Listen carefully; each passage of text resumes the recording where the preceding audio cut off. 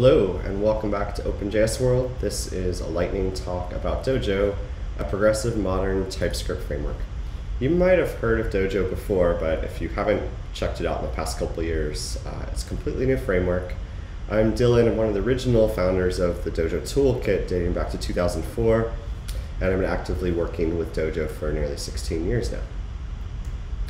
So I just want to quickly give a summary of where we're at with Dojo. The most recent release was version 7.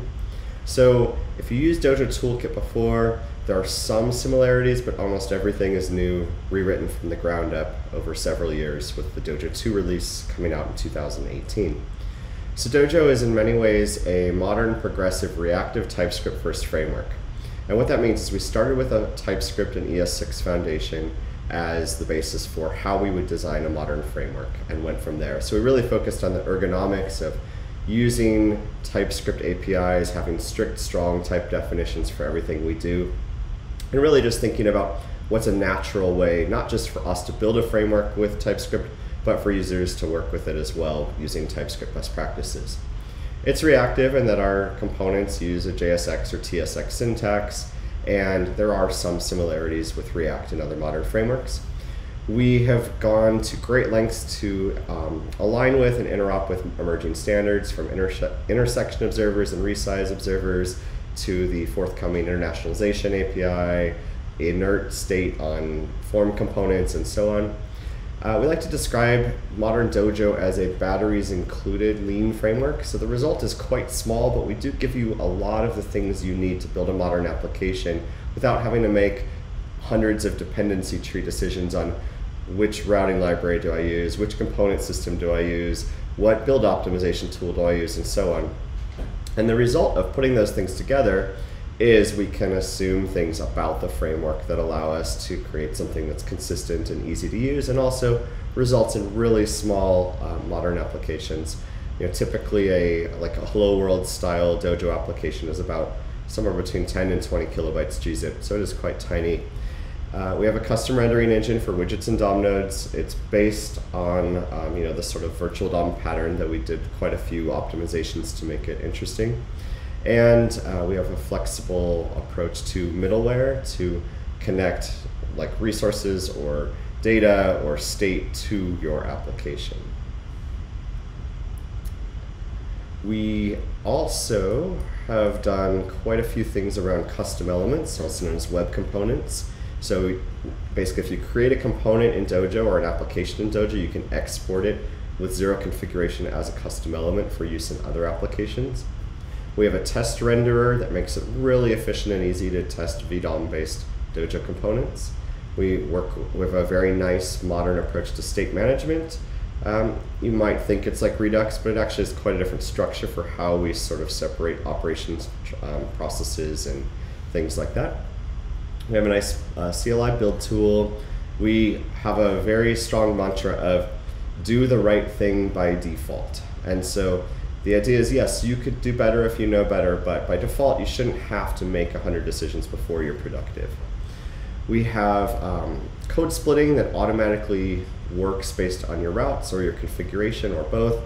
And we have a conditional polyfill loading system, so evergreen browsers really don't load much at all, but older browsers that don't support those polyfills, particularly IE11 right now, which we still support, will load the dependencies as needed.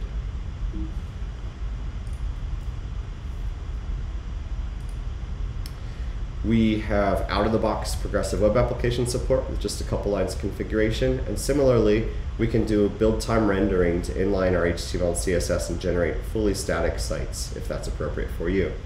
We have this concept of a Dojo block, which allows us to execute node modules at build time and then local bundles at runtime. We have a comprehensive widget library that includes theming, and Dojo 7 added a material theme for that.